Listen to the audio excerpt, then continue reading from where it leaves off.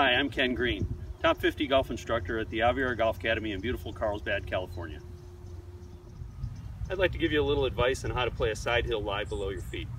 The side hill lie below your feet is one of the more difficult shots for the amateur player, and basically it's because of balance. When we get on a downhill or a side hill lie like this, everybody tends to want to sit back on their heels, which then makes them just use their arms.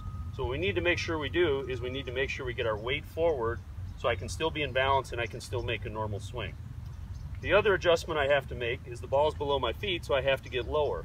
So the simplest way to do that is to first widen my stance. So by widening my stance, it gets me lower to the ground. As I let my weight come forward, my knees flex a little bit to support me. So I'm supporting my weight more on my thighs as I'm doing this. Now when I swing, I want to make sure I maintain my posture all the way through the shot. So as I turn back, I'm in my posture. As I come through, I'm in my posture. And because of this and the side hill lie, my momentum, there's a good chance that I might actually fall forward. And that's fine. That's me staying in balance with the hill. For me to make a swing when the ball's below my feet and my weight is this much forward, and to pull back up this way, I really had to pull myself away from the shot, and I'm not going to make very good contact with it.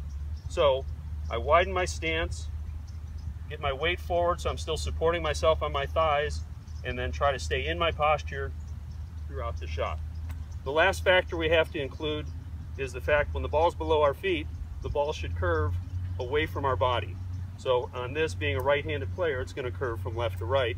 And typically when the ball fades or goes left to right, it usually doesn't go as far, so it's always safe to assume that I'll take an extra club. So if I'm between clubs, I'll take the longer of the two. And I'll also have to compensate by just aiming a little bit to the left to play for the fact that the ball is going to fade. So getting myself set, wider stance, flexing into it, and just trying to stay in my posture throughout the swing. And if you do that, you can make more solid contact and get that ball down the fairway.